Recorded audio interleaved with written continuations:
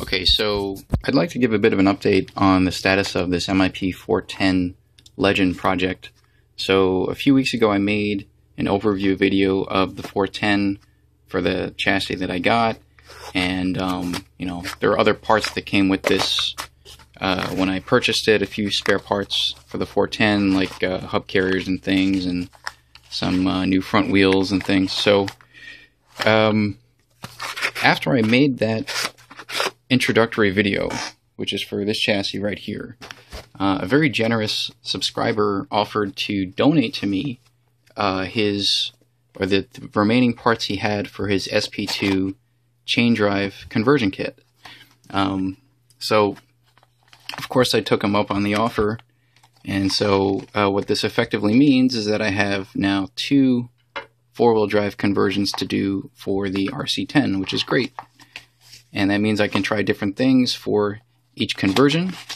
But what I wanted to do here is give a bit of an overview on the SP-2 conversion, as well as talk a little bit about some of the plans that I have for the 410 Legend that maybe I didn't really go over before. So the SP-2 conversion kit came out before the 410 Legend kit. Okay, so the 410 Legend was the last of the MIP 4-wheel drive conversions for the RC10. The SP-2 was sort of the middle generation, and then before that was a cable.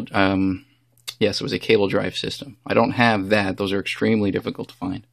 But this SP-2, basically, the main differences between the SP-2 and the 410 Legend is the front gearbox for the SP-2 is a little different. I mean, it's a similar size, but the actual form factor is a little different.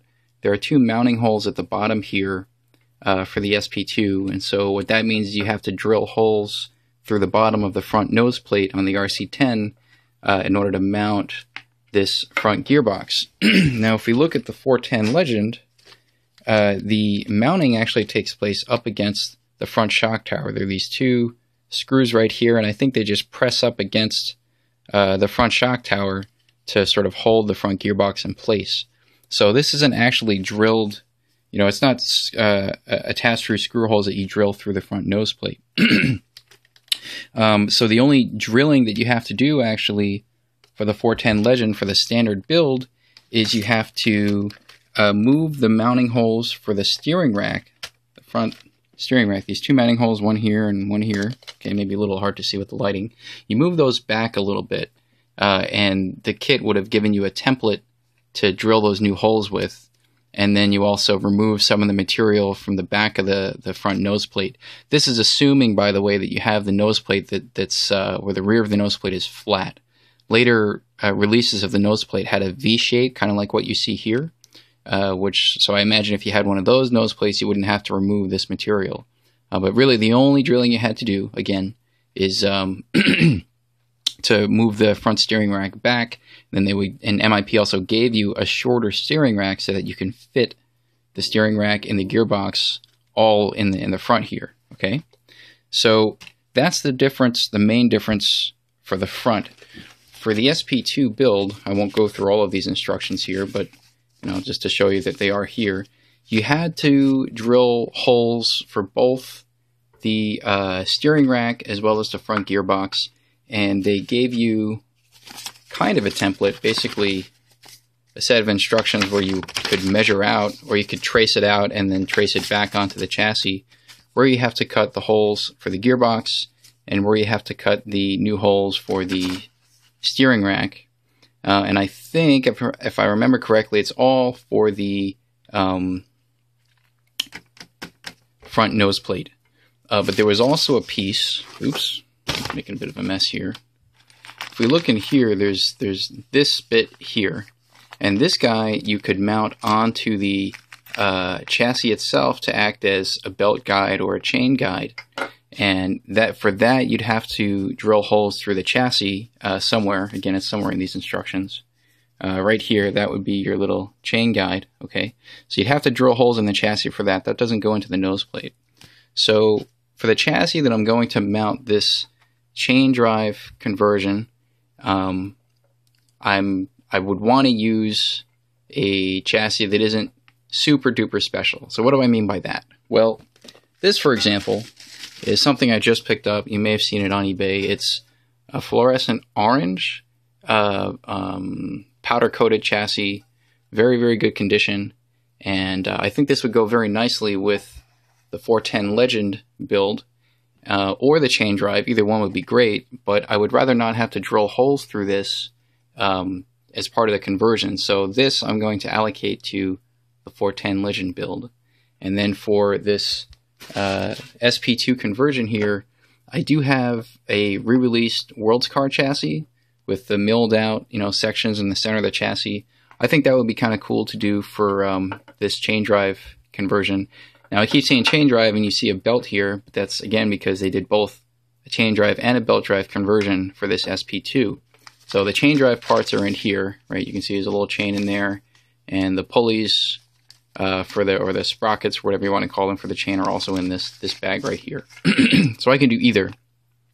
Now the difference between the belt drive in this chassis, or I'm sorry, this conversion, and the belt drive for the 410 is that the pulleys are different. So maybe if I go to the back here, you can see both the rear pulley and the front pulley, the sidewalls of the pulley are smooth. It's kind of an enclosed pulley, okay?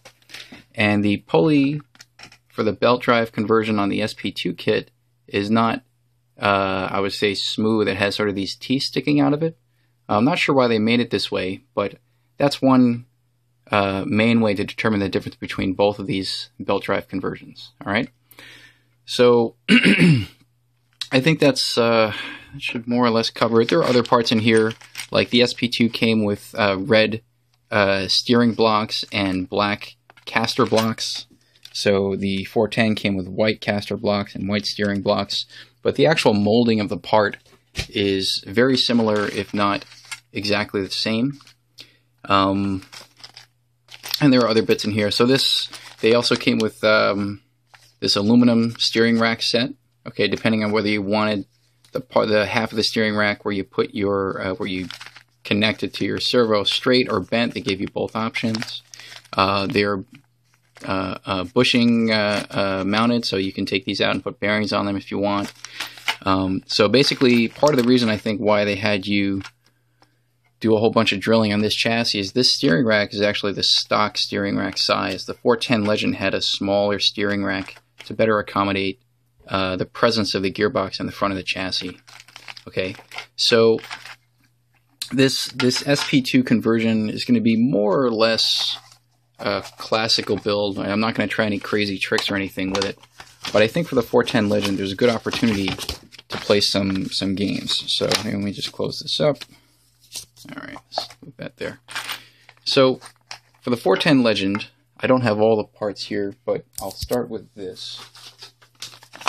One thing I was thinking is to do a 91 Worlds type of conversion or build for the 410 Legend. And what I mean by that is if you go back and look at the 91 Worlds chassis that Masami used to win the Off-Road Worlds, it was basically, it had an RC10T type of front shock tower. It had long front shocks. Okay, it also had a double deck chassis, which you can get from Composite Craft today if you order them. Running the belt through that Composite Craft chassis, I don't think is possible without drilling out or cutting out parts at the top of the chassis. So I'm not going to do the Composite Craft type chassis, but what I am effectively going to do is to, take this guy and put a 10T front nose and front tower and a front end from the 10T onto this, and basically have a longer wheelbase in addition to the longer front shocks as part of that build. Now, because I'd be running the longer wheelbase, that would mean that I need a longer belt. And I did some measuring, and I managed to find from Polybelt, they do make belts that should be about the right size. So the belt for the 410 Legend is 3 millimeters wide and has a 3 millimeter pitch, and I don't remember how many teeth it is, but I just measured the increase in length you would get from the front wheelbase, multiply it by 2, because you have a top and bottom part of the belt that runs across the chassis. And it comes out to somewhere around, I think, 311 or 310 teeth. So Polybelt has a 4 millimeter wide, 3 millimeter pitch, 311 tooth belt. I ordered 2 of those, And so the 4mm width does fit within the pulley here. Okay, it might be a little on the tight side, but it does fit. So that should be enough to enable the longer wheelbase from the Worlds type front end. And the other thing that I'm thinking of doing is getting back to this guy. RPM made a Worlds rear end kit, which basically means they gave you longer rear suspension arms, and they gave you this little template here to cut out the rear of the chassis so that you can take the rear arm mount blocks and push them in a little bit to account for the added length of the rear arms. Now, the funny thing is I did a little bit of measuring or comparing. These longer rear arms are actually exactly the same length as the Dynotech rear arms that I had used on this build here and also for my Runner team car.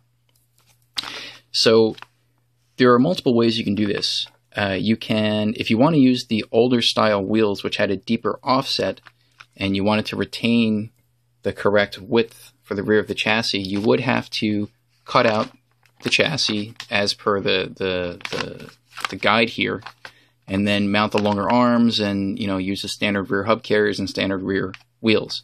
Another thing you can do is just to use these arms as is, or use the Dynotech arms, again the exact same length, and mount them without cutting the chassis.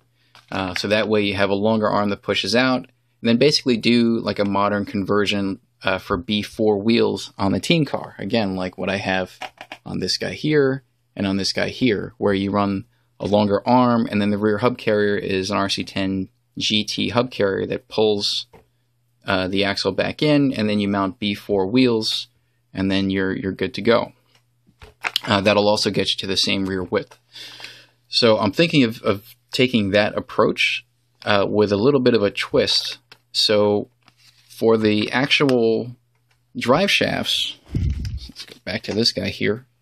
So because this kit here that was donated to me, it did not have the front universals included with it. They must have been lost or missing or something. Not a problem. I can deal with that. I would want to use, or I was thinking of using the universals that came with this 410 on this build here, the SP-2 build. But that means I have to figure out how to do universals on this kit. So as it turns out, you can go a little Yokomo on this type of build here. So for the front, for example, you can use the ZC422 universals, which is for the YZ10 Works rear universal, and it's just about the same length as the front universal that's used for this 410 build. Okay, so that should work fine.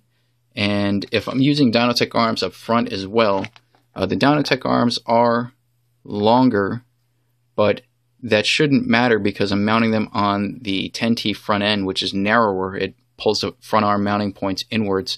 I should be able to have the same, use the same length universals to make that all work. Now that is a metric universal, so it turns out you can also use the YZ10 870C front hub carrier. It's about the same size as this caster block here. And just mount that on the RC10 or Dynotech front arms, and then the 870C front steering knuckle, which you can use the stock magnesium one, or the Andes or RPM nylon ones, or maybe an aluminum one if you could find one of those, like either for the YZ10 or for the Optima Mid. They should mount the same. So you can do basically a YZ10 sort of from the universals out drivetrain at the front, and mount YZ10 wheels with like Suzuki blue aluminum front wheel hubs. You could also do the same thing at the rear. There are a few ways to do that. Yokomo did make wheel hubs that fit onto the RC10 axle so that you can put Yokomo wheels onto the rear of the chassis. Alternately, what I'd like to do is, after I put the long Dynotech arms on there, I think I should be able to fit Yokomo YZ10 Works rear hub carriers, or I can certainly drill it out to fit, onto the RC10, the Dynotech rear arms. And then I'm pretty sure that the YZ10 870C front and rear universals will fit at about the same length as the RC10 universals. So then that way you have, basically YZ10 front and rear universals, front and rear hub carriers, and front and rear wheels, all on an RC10 four-wheel drive conversion. So that's sort of what I have in mind for how I want to handle the 410 build.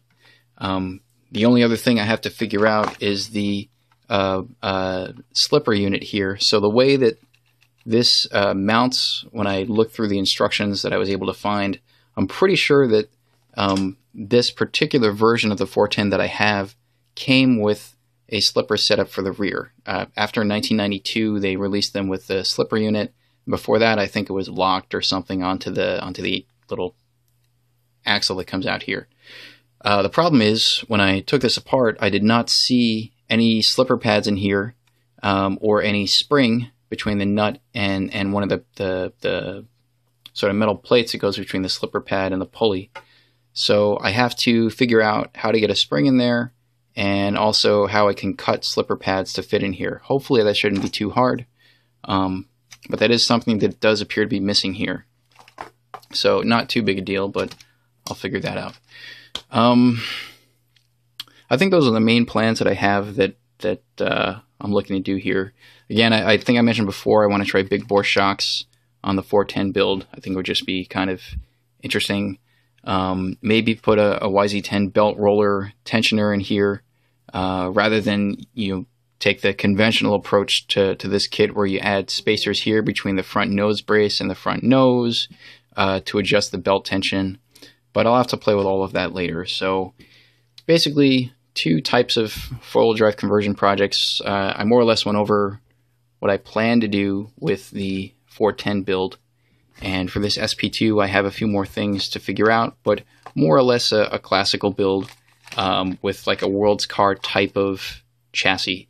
That's the idea that I have in mind for this guy here. So I think that should cover it.